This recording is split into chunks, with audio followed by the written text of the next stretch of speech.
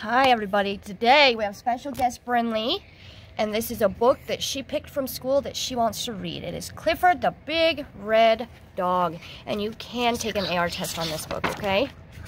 So after we're done reading together, you can take your AR test. I'm Emily Elizabeth, and I have a dog. My dog is a big red dog. Other kids I know have dogs too. Some are big dogs, and some are red dogs. But I have the biggest, reddest dog on our street. This is my dog, Clifford. We have fun together, and we play games. I throw a stick, and he brings it back to me. He makes mistakes sometimes. We play hide and seek. I'm good at hide and seek. I can find Clifford, no matter where he hides. Look, he's bigger than the house. What?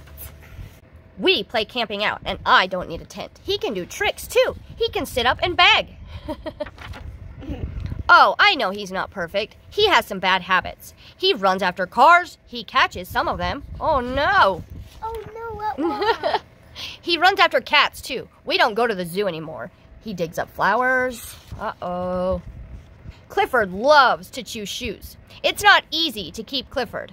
He eats and drinks a lot. I bet he's a big dog. His house was a problem too, but he's a very good watchdog. The bad boys don't come around anymore. One day, I gave Clifford a bath. Look, she's washing him with a broom. Because it's so big. It's so silly. And I combed his hair and took him to a dog show. I'd like to say Clifford won first place, but he didn't. Second place. Yeah, to brush his hair. Yeah. I don't care. You can keep all your small dogs. You can keep all your black, white, brown, and spotted dogs. I'll keep Clifford, wouldn't you?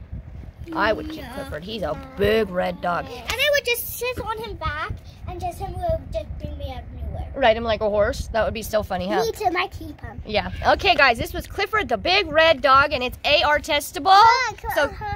Yeah, that's Emily Elizabeth. So go take your AR test, and we'll see you guys on the next one. Bye. Bye. See you later.